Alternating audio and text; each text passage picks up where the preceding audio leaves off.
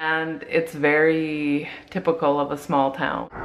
Good morning, everyone. It's a Friday and the air is super clear. It looks like I woke up today, or when I stepped outside, the air became like, it just looks really clean and really clear out here. It's cool.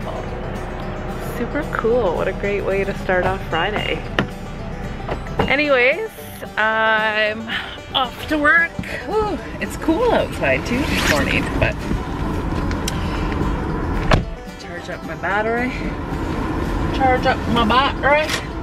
It would appear.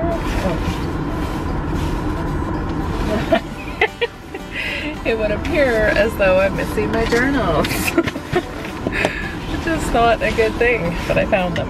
I think it's gonna be a really awesome day. Tonight, I wanna watch a movie. Jenny and Leslie were talking about Guardians of the Galaxy last night, which sounded, kinda good. Just been having a pretty nice low-key night. I've been watching Schitt's Creek on Amazon Prime. It's a show my sister recommended to me. And so I told her I'd either probably really love it or really hate it. And I'm 3 episodes in, so that's kind of rare for me. And who knows when I'll go back to it after tonight. I'm just feeling like I want an easy, low-key night, and these nights are few and far between. And it's actually, the show is really funny because it's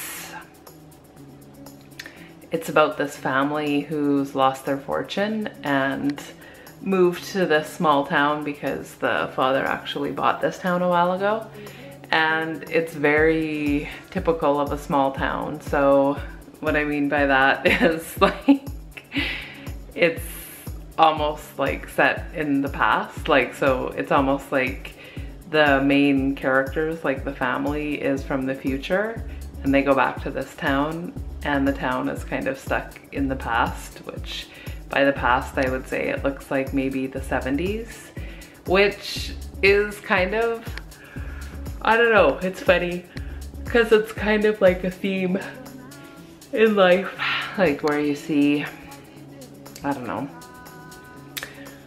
just some people, myself included, I mean, keep up with the times and trends in certain areas, and in other areas choose to maintain tradition and kind of hold on to the past.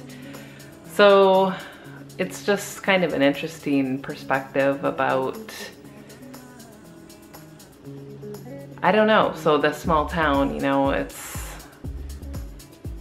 the only job option for the main character in it is a bag boy in a grocery store, and he's like an art curator or a trend analyzer, so he can't get a job because that's, you know, those just aren't options for careers in small towns. And yeah, I think, and it's just very true of small towns, so it's funny. It's actually a pretty good show, but I'm not a huge TV watcher, so I don't know how much, many more episodes I'll be watching, but it's a good flavor of it, and it's funny, so. So today hasn't been too vlogtastic, which tells me that I need to do something really fun tomorrow. Or really exciting, or really vlog worthy, and really adventurous, or productive, or just cool to catch on tape, and something maybe that's cool and would be a fun edit. Not exactly sure what that is, but maybe I'll sleep on it and wake up with a really good idea.